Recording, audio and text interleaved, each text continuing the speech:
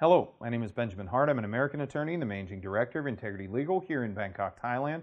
As the title of this video suggests, we're discussing Thai business visas. Specifically, we're discussing visa extension in the context of this coronavirus pandemic.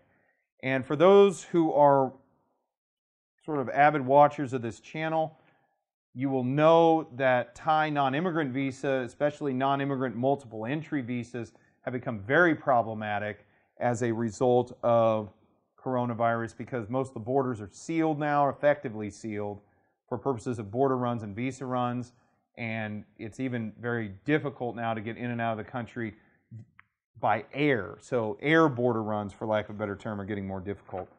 In a recent article from the Phuket News, that's the PhuketNews.com, the article is titled, Phuket Immigration Confirms 500 baht a day overstay fines are being levied. We're quoting directly from this article, but the person we are quoting and the person of interest here is Phuket Immigration Deputy Chief Lieutenant Colonel Udom Tongchin. Quoting directly from the article itself, Lieutenant Colonel Udom also clarified that the issue of people having to leave the country because their permit to stay will expire does not apply to foreigners renewing their one-year extensions to stay. These are being processed as usual, he said. If people are just renewing their one-year permit to stay as like they do every year, they do not have to leave the country while waiting for their renewal to be approved. Just as usual, these people are unaffected, he said. So clearly, the extension process continues apace. And another thing to keep in mind that I thought was of note, if we were to go into a hard lockdown here in Thailand, and as of the time of this video, we're in the soft shutdown, at least here in Bangkok, that's been recently imposed. If a hard lockdown comes and it results in a countrywide, or even here in Thailand, just a citywide lockdown that results in Thai immigration being closed, this could have substantial ramifications. And one of the ramifications is people's visa extensions could expire during the closure. How is this dealt with? Well, in my opinion, it's going to be dealt with in much the same way holidays and weekends are dealt with when a visa extension status expires. So if one status expires over a weekend or over a prolonged holiday here in Thailand, the rule of thumb is the next available business day is the day upon which an application can and should be made for the extension.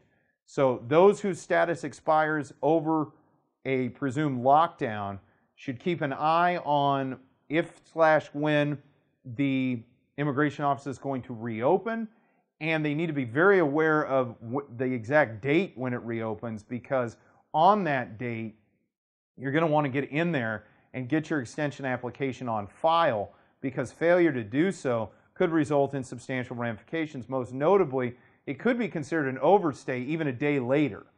And that can result in one's entire immigration status falling apart as a result of that presumed overstay.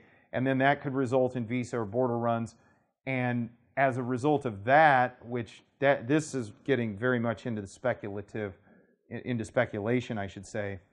But it may not be possible to do a visa run, or a border run may be infeasible. So if a lockdown occurs and one's business visa status expires during that lockdown, be assiduous in understanding when the expiration happens and when the immigration office reopens, so as to be able to get into regular status as soon as possible.